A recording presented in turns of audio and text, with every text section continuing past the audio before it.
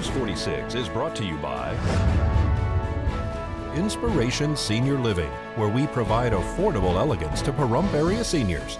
Give us a call at 751-2300 and make an appointment to tour our community. News is also brought to you by Smitty's Cards and Coins. Would you like to know what your collectibles are worth? Come by 2281 Postal Road, Unit 4, across from the post office. News is also brought to you by J.K. Nelson Law. Call 727-9900 today for your free consultation. If you need a lawyer, you need Nelson.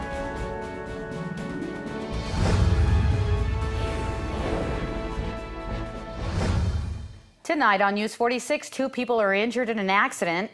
Numerous residents show up in court for a dog case. And a local church adds a donation box for homeless youth. News 46 starts now. You're watching KPVM News 46 with Monique Mitchell and Eunette Gentry. Local coverage from Deanna O'Donnell.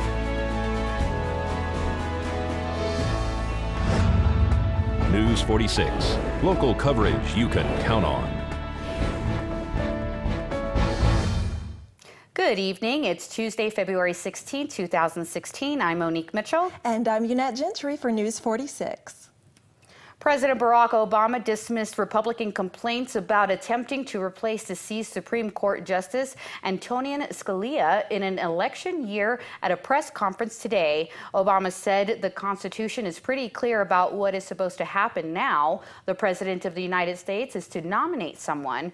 The President is expected to name his nominee to replace Scalia on the Supreme Court in the coming weeks. But Senate Republicans have said they intend to wait until after the next president takes office in 2017 to fill Scalia's seat.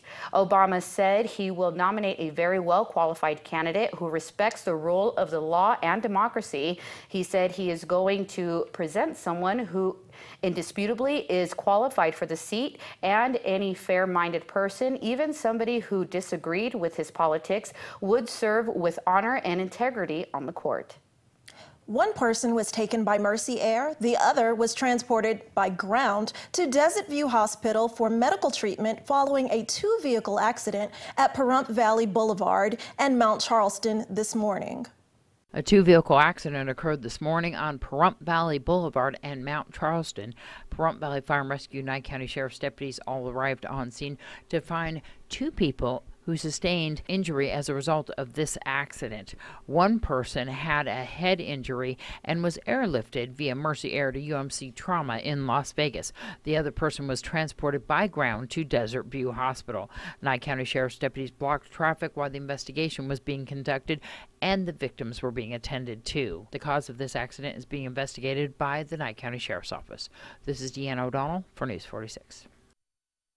All right, folks, we'll keep it here because we're going to have more local news for you after these messages.